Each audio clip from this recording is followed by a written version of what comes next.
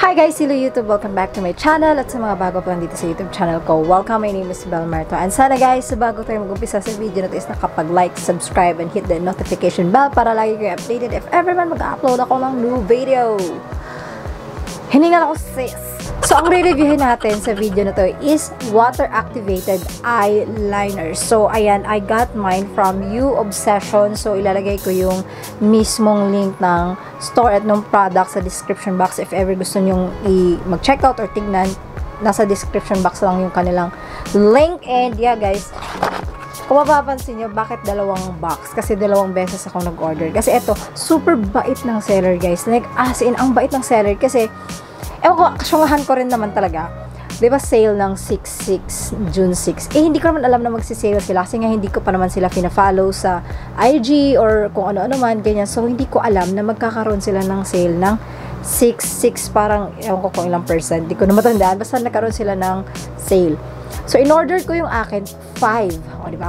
Hindi nakapag-antay ng 6. So, in-order ko yung akin ng 5. And then, nung mismong 6, nakita ko, binalikan ko yung store, mas nagmura na siya. So, hindi ko na ma-cancel kasi naka-prepare na yung mismong products ko. So, hindi na nila ma-cancel din. At hindi ko na rin ma-cancel kasi wala na dun sa pinagpipilian sa Shopee.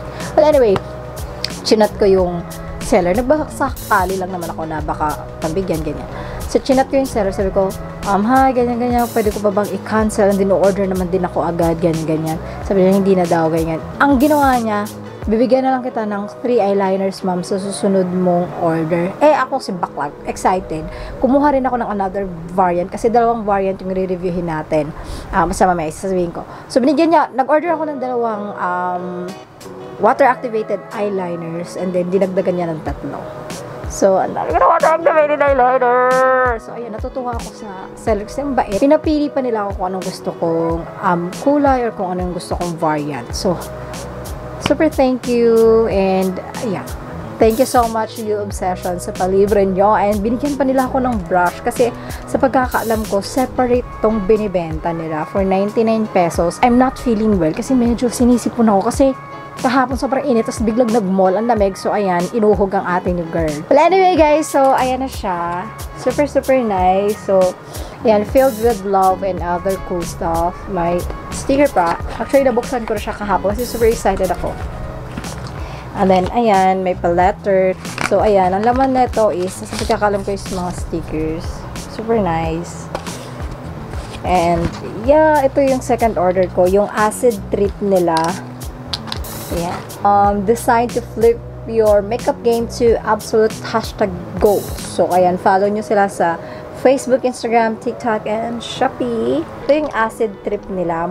Parang neon na yung kulay nila. Tapos ito yung bundle na kinuha ko. 2, 4, 6, 8, 10.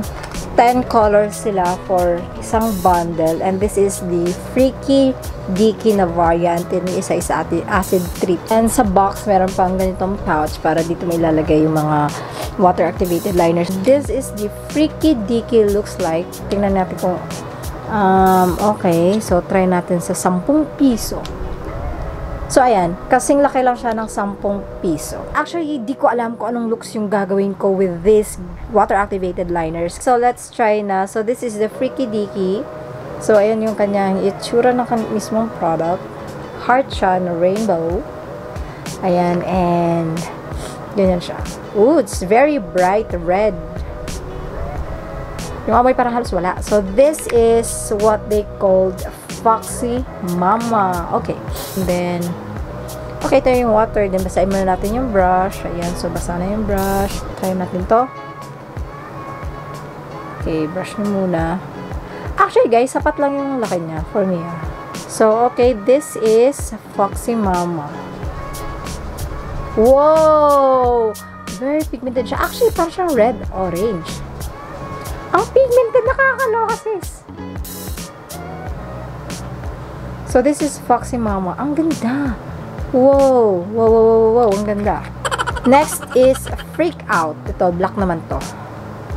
So, okay. Try naman natin to.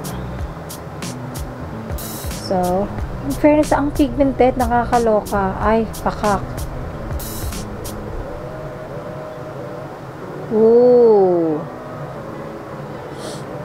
So, hindi ko pa kasi masyadong teka lang. Yusin natin yung pag-brush.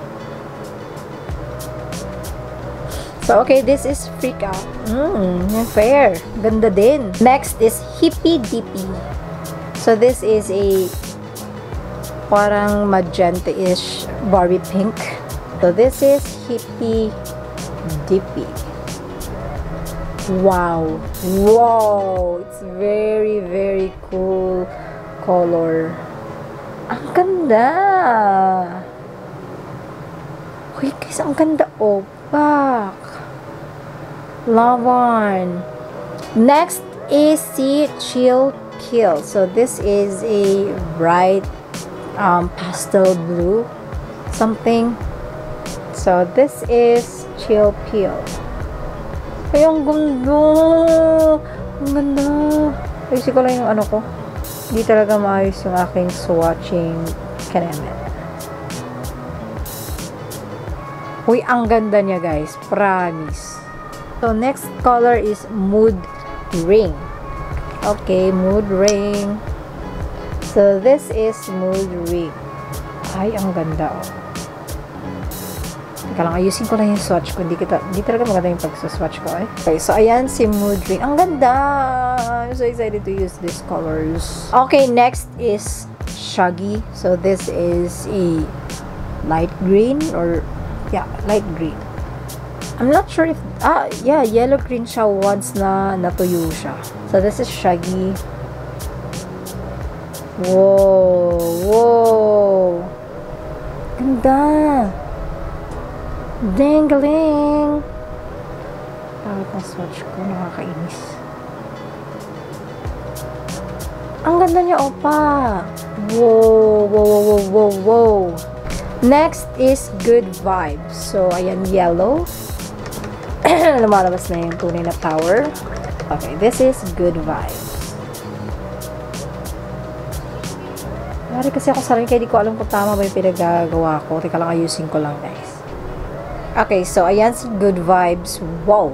Wow! Wow! Wow! Wow! Ang ganda! Very bright yung kanilang colors. You just have to, like, yung super sticky na talaga siya. Kasi kapag super basa, mas light yung kanyang color. Hindi niya nabibigay yung pigment na super pigmented. Pero kapag super sticky siya, ang ganda. Promise. So, next is Flower Power. So, this is orange. So, okay, this is a Flower Power. Ay, kabog, kabog. Kabog kung kabog to, sis. Oh. Wow. Ang ganda ng mga colors. Nakakaloka, sis. Okay, next shade is Footloose. So, ayan. Brown is a Footloose. So, okay, guys. Ayan si Footloose. Ganda din, oh. Last shade sa Freaky Dicky na variant. So, this is in the shade 1976. Pure white siya. Solid white. So, 1976. Ay, kabog. Ay, kabog. Wow, ang ganda. Ang gaganda, guys. Tingnan nyo naman kung gaano ka-solid at ka-pigmented. Wow.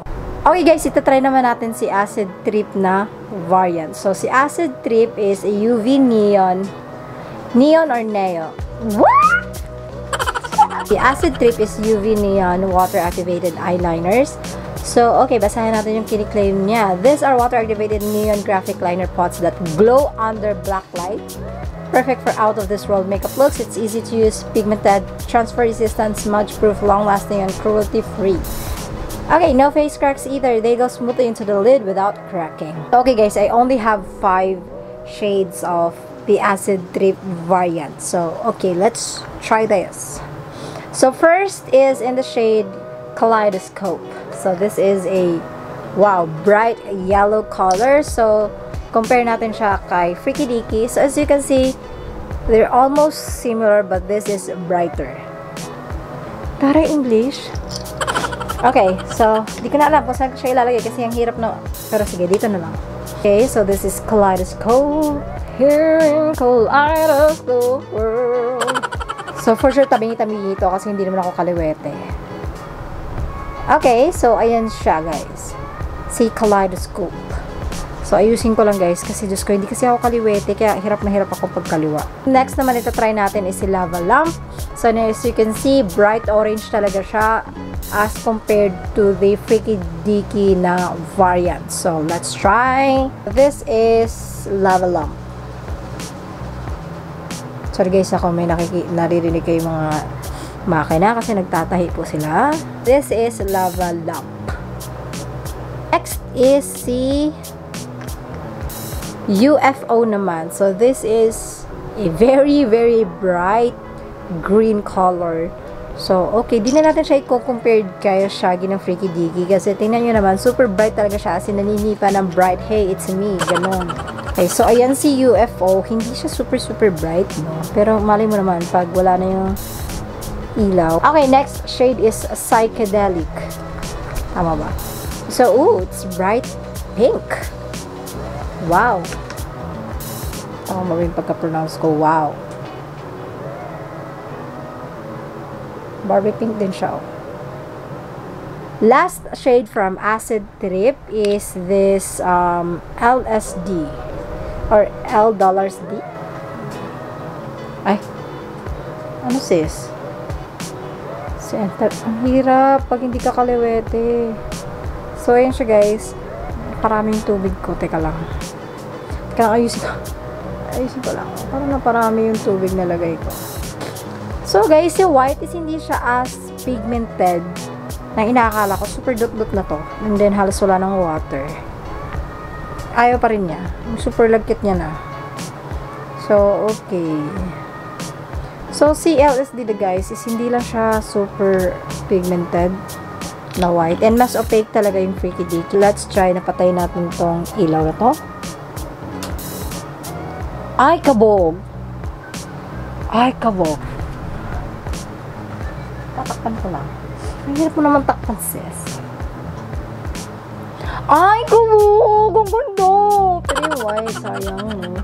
Hindi siya. Tingnan nyo, kahit sa mismong lalagyan niya, hindi talaga siya super, super white. Halos same. Sis, parang puti lahat ng nakikita ko. So, ayan, diba? Mas, ewan ko lang. For me, hindi lang siya super litaw na litaw. But, dang, girl! Oh my God, ang ganda. OA ko, pero yes, maganda talaga siya. Order pa ako ng ibang kulay na to. Ang ganda mga sisams. Parang unog ng sityo. Ay, kabog. Ang ganda talaga. Promise. Wala nga ng echos. Taray. Order pa ako ng ibang color nito. Mas mura yung bundle ng Acid Trip. So, tingnan nyo yung pinagkaiba nung dalawa. Yan yung first look ko. Medyo, okay. But anyway, gagamitin ko is white. Itong sa Freaky Deaky kasi mas opaque siya. Then, okay.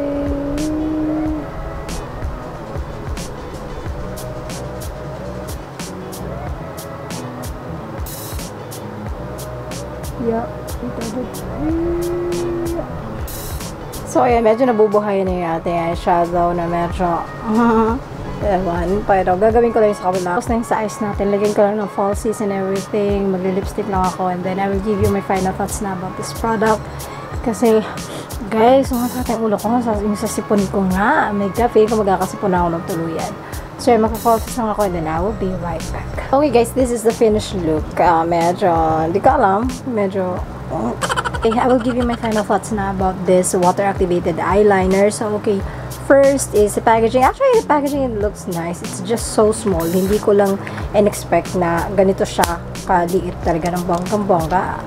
So, ayan, 10 piso, yun. Kasing sukat yung 10 piso. And 3 grams to guys per ganito. So, 3 grams. Medyo okay na rin since graphic, mga eyeliners lang naman to. Medyo matagal na rin to.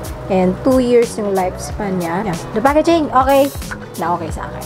So, okay, next naman is sa kanyang pigment. Kanina kasi naghugas kasi ako ng kamay, syempre tumulo. Since hindi naman sila waterproof, kasi nga water-activated eyeliner sila. So, pag may tubig talaga or something liquidy talaga, nabubura sila or tumutulo. Since naghugas ako ng kamay kasi naglagay ako ng contacts kasi importante yun, pag maglalagay ka ng contacts, dapat maghugas ka muna ng kamay. So, okay, sa pagka-pigmented niya, okay na okay sa akin. Medyo na-disappoint lang ako dito sa white. Tingnan nyo, halos wala na nga eh.